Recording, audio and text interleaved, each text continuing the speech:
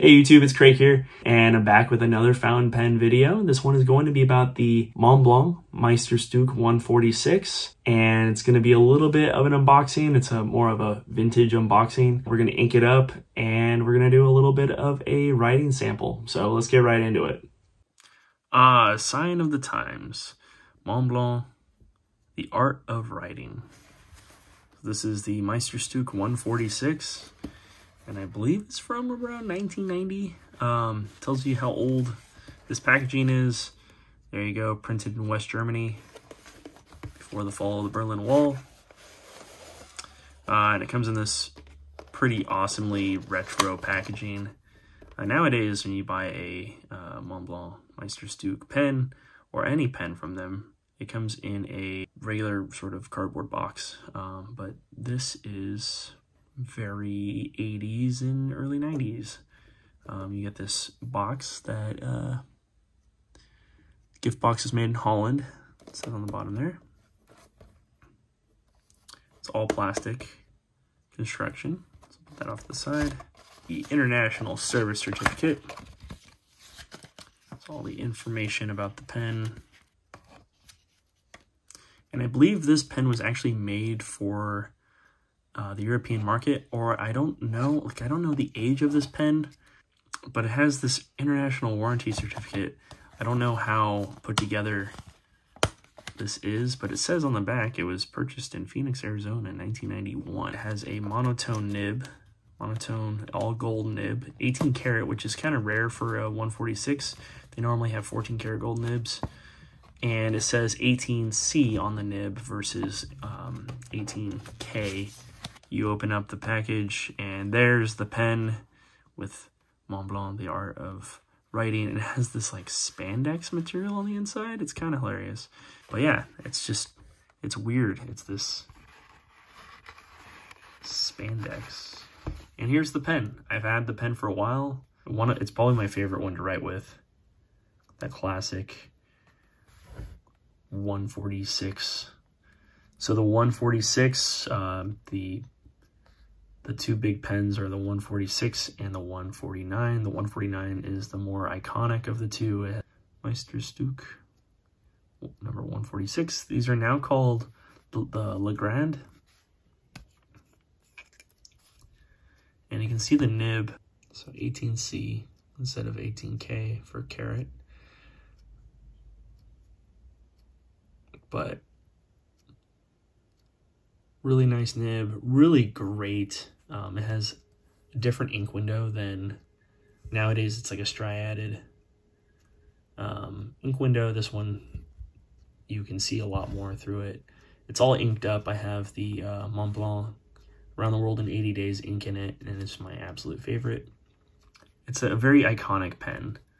It's a wonderful writer. You can see on the back of the clip here. This is before they had serial numbers, so it just says Germany. There's no serial number anywhere on it. How it works is the 1 stands for the top of the line, so the Meisterstück, which is a masterpiece. The 4 means the filling system. This is a piston filler. So this one has has plastic threads, whereas I know the newer models have the brass threads. And the 6 stands for the size of the nib. So number 6 size nib. Of course, the 4810 stands for the height of Montblanc Mountain in meters. Really pretty nib. Great pen. Great unposted, great posted. The reason why Montblanc is where it is today, they've been the leaders in marketing and advertising since 1926. And really going above and beyond their competition, and that's why they are such a iconic brand. Also, just their product placement in films. You know, any important document that has been signed in any movie, they were probably using a Montblanc Meisterstück. But the company itself was founded in 1906. By a Hamburg banker, and the first introduction of this pen was in 1924. This one, I want to say it's 1970s. But with the paperwork that came with it being from 1991, I don't know. I don't think they had all gold nibs at this time. I think this is a much earlier nib. And with the 18C, I really feel like it might be made for like the European market, but I'm not sure. If anyone knows any better, please leave a comment down below. I would love to know what you guys think. The seller that I bought it from said that it was late 70s, early 80s, but he was also unsure. I thought it was, at the time, I thought it was early 90s. And he was like, no, it's actually earlier than that. And I said, okay. Do you know though? And he goes, no. So I kind of just left it at that.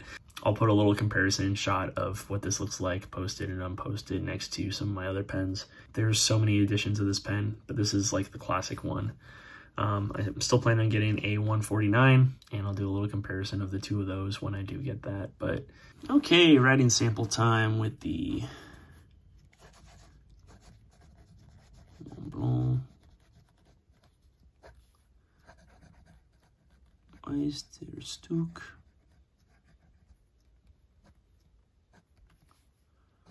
$146. This is Montblanc Around the World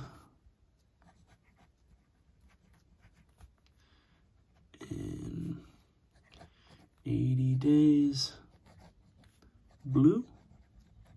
It's such a nice, like, deep turquoise color. I love it so much. And this is a fine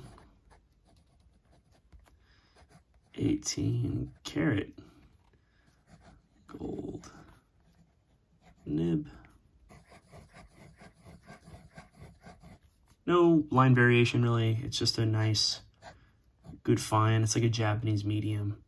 But I am the German pen guy. I want to limit myself. If I start collecting Japanese and American made and Italian made, then I'm gonna go insane because I'm gonna have like a gajillion fountain pens. So for now, German,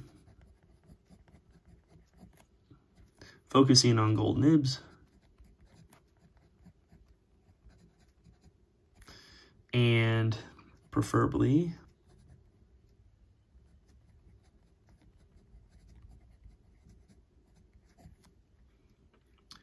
piston fillers.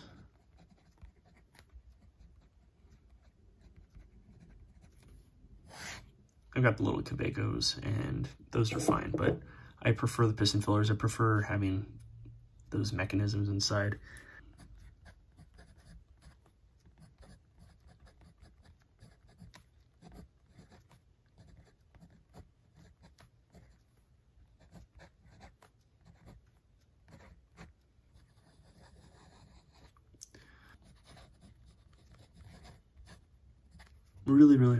Really like this pen. And this pen was the first fine nib that I ever had. And it really turned me on to getting more and more fine writers, because I use a little pocket journal, and using a medium or broad was really hard to write with. So yeah, I'm really enjoying this fine nib.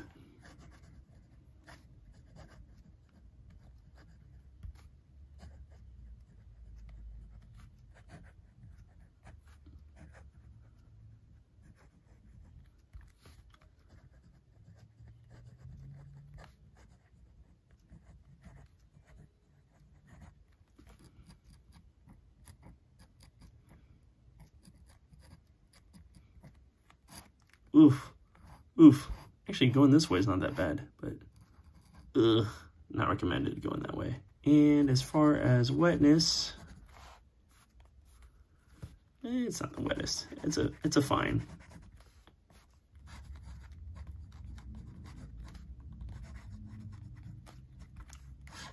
It's a great pen. I recommend buying used. You can find a lot of good Montblanc pens used on eBay. Just be very careful. There's a lot of fakes out there, but find a seller that's really good. I bought this from Sam Pen on eBay, and I'll link him down below. There's also another guy that's really great, Antique Digger. He's got a lot of good Montblancs, and he does a lot of vintage Watermans as well. So I'll put a link to him down below as well. And yeah, this is my first Montblanc, and it's definitely not going to be my last. And that's the video. Thanks so much for checking it out, you guys. If you have any questions, go and leave a comment down below. If you like the video, give it a thumbs up. If you want to subscribe for more content like this, go and hit subscribe and check out my Instagram at Roccanova, and we'll see you guys in the next one. All right, peace.